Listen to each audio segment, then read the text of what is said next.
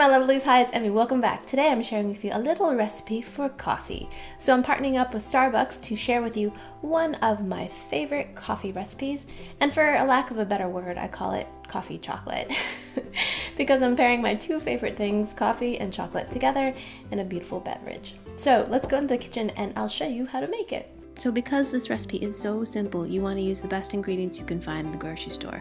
So I'm using some Starbucks coffee and a 70% dark chocolate. And grab yourself a fine grater and grate yourself a whole lot of chocolate.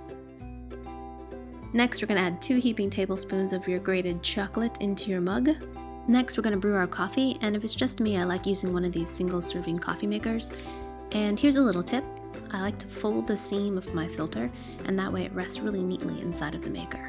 Add 2 tablespoons of your Starbucks coffee, then pour 6 ounces of boiling water right on top of that. Once all the water has passed through the filter, remove the maker, give your coffee a really good stir to blend in all the chocolate, and enjoy. Alright, here's my steaming cup of coffee. Let's give it a taste. Cheers. That's delicious.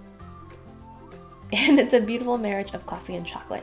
You still taste all the wonderful richness of the coffee and the complexities, but then you've got a little touch of sweetness from the chocolate. I use dark chocolate because that's what I prefer, but feel free to use whatever you like. The coffee and the chocolate go really well together and sort of enhance each other, so it gives a really beautiful coffee flavor. Wonderful. Alright, if you want some more coffee inspiration, be sure to go to starbucks.com/athome and get some more recipes and inspiration. And thanks Starbucks for supporting my channel and allowing me to make more awesome videos. And yeah, thank you guys so much for watching. I hope you guys enjoyed that.